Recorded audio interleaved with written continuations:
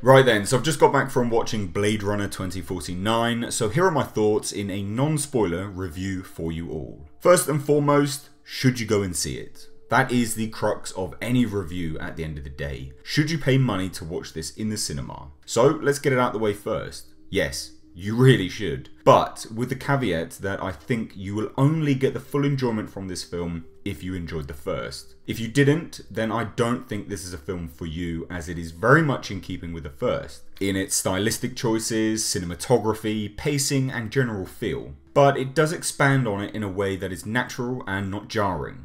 So why is this movie so good? To me, the movie is made actually by two things: its soundtrack and its pace. The story is not make or break for me at all, or at least the main story anyway. This movie is long, clocking in at 2 hours 43 minutes, which you do feel in parts, but it's the slow pacing to this movie that allows the audience to genuinely feel for certain characters, and in turn, emotional moments genuinely have weight to them. It's nothing new, but Ryan Gosling is an acquired taste when it comes to actors and how he handles roles. The slow pace of this movie allows you to set into that character, feel for his character, and actually appreciate his acting.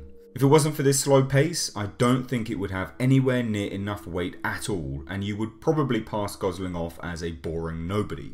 Like I said though, the main plot, as good as it is, and it's a decent main plot, really is secondary to everything else that is happening around it. Obviously not spoiling anything, it is those interactions, those thought-provoking scenes, and powerfully written dialogue that actually carries this story into something special. Accompanied with that, it is the score. This score is something incredible. The visuals are stunning, make no mistake. But as stunning and as vivid as the visuals are, the score is that and tenfold. Without the score being so brilliantly put together, I feel this could have been a completely different film.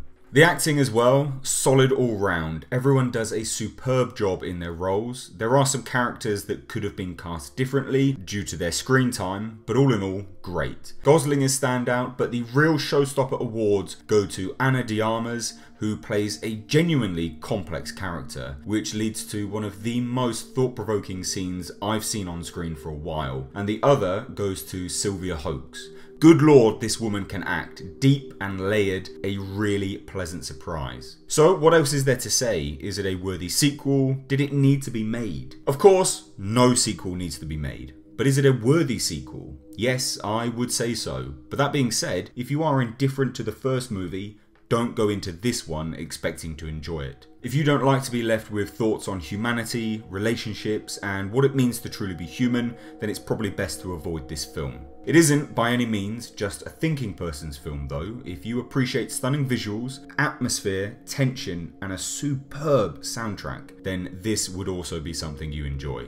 Is it the best sci-fi movie that's been released in a long time? Watching it, you become so immersed that to answer that, I have to take a step back and remember that it was actually a sci-fi flick, which means it did a great job. So yes, I would say definitely. The film does such a great job at engaging you in the story and the world, you do forget it's a far-flung sci-fi movie. It's a film I would say is best served on a great quality theatre screen and audio system. I watched it on IMAX and it genuinely enhanced it. The sound especially, I can't stress that enough. I think a lot of that will be lost if you were to wait and watch it at home. I don't give movies a rating, but this is a fantastic film. Again, in my eyes, it actually isn't the main story that made it so great, it's the other pieces to the puzzle. So if you've seen it, what did you guys think? Do you agree with anything I said, or do you completely disagree? I'd love to hear your thoughts on it, but keep it spoiler free down below in the comment section. And if you did enjoy this video, then please consider leaving it a like and subscribing to the channel for more reviews in the future. I've been Mr. H, and until next time, I'll catch you in the comment section.